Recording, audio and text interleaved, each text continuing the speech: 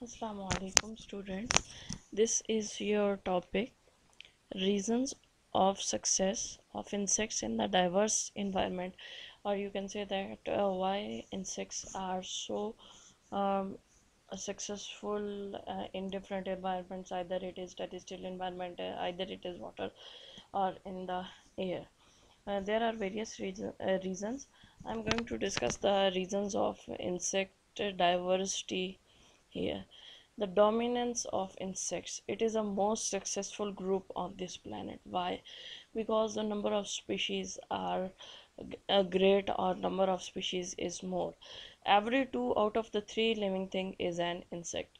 Approximately 9 lakh insect species have been named by the entomologist, while in case of plant kingdom, 4 lakh species are named, and in case of plant animal kingdom, 2,50,000 species are named.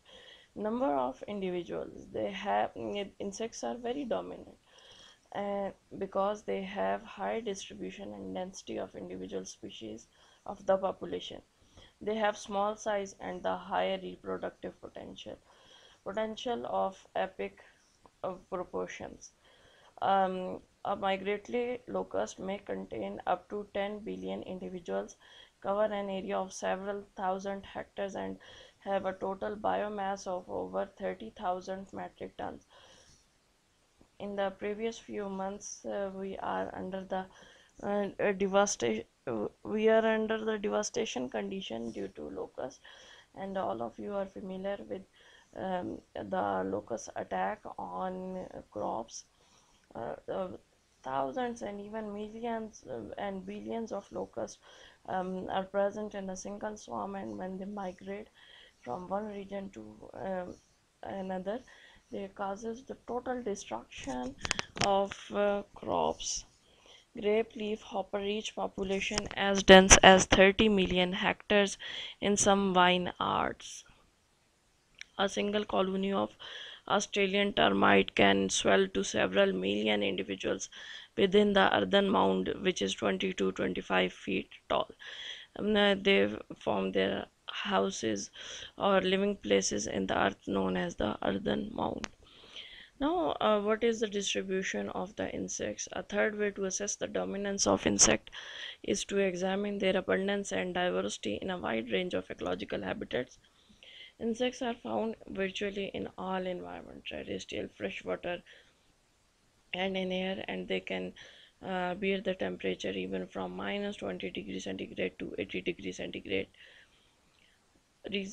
Structural characteristics: they have exoskeleton.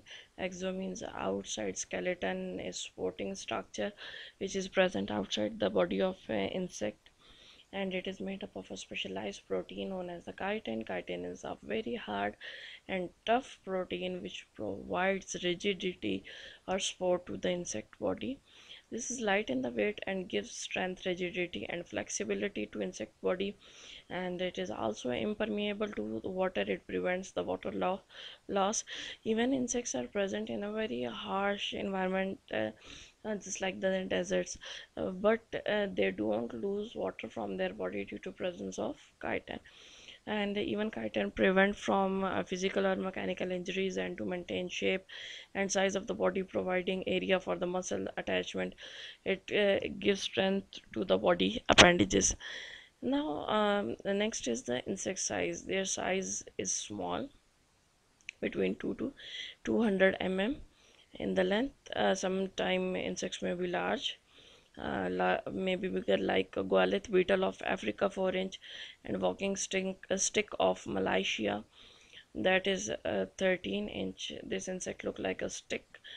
It helps the insect to exploit different ecological niche inaccessible for other animals. Minimal resources are needed for their survival and the reproduction. They are ideal for avoiding predation because they are the only invertebrates having ability to flight. Through this ability or this power, they can avoid predators. Insects are only invertebrates that have ability of the flight, and they can escape from their predators due to flight or due to presence of two pairs of wings in them. These are actually efficient means of transportation too, they can spread to the wide variety of habitats. Efficient use of energy allows some insects to travel great distances or remain airborne for long period of times. For example, monarch butterfly uh, can fly 600 kilometer at the time. Locomotion, hexapod locomotion. Hexa means six, poda mean legs. They have six legs or three pairs of legs on the thoracic region, and it maintain the equilibrium of their body during locomotion. They have compound eyes. Compound eyes have very small units known as the ommatidia. Each ommatidia act as an independent unit from other one. If in case one ommatidia is damaged, um, there is no effect on the insect vision because ommatidia increases the visual field of insects approximately 360 degree vision, so insects can see their predator from a very large distance. Number of ommatidia varies from few to thousands, just like 28,000 in the dragonfly. They have scattered sensory organs, for example, visual organs, gustatory organs for the purpose of the taste, olfactory organs for the purpose of smell, organs of touch. They are distributed on different parts of the body, just like antennae act in the sensory detection, eyes also sensory in nature, mouth parts are sensory in nature, plus as well as they help in taste detection, olfaction, legs, head, legs with the claws on the thorax, tympanum, and they have most insects have tympanum on their legs, which detect the vibrations. Circi, these are the sensory appendages present on the last abdominal segment. This scattering on all the parts of the body prevent the chance of being damaged. Next is the developmental characteristics. They have high fecundity. Fecundity means power or potential. They lay very large number of insects. A very large number of eggs per day. So their reproductive rate is high. Method of reproduction: mostly insects reproduce without the males, and this process is known as the parthenogenesis. Some insects are oviparous. Oviparous insects are egg-laying, and viviparous insects give birth to active young ones. Although they have a very high number of a very high fecundity, but there is a high degree of control over the reproduction by decreasing the number of the females that can lay egg, and it is mostly visible in the social insects, just like honeybees and the termites. They have short lifespans, mostly 2 to 4 weeks. Drosophila melanogaster fruit fly, it has the lifespan of 7 days, and similarly flesh fly have a life cycle of 3 days. The adult mayflies are short lived, and life cycle varies from few minutes to few days, all whose immature stages usually last 1 year in the freshwater.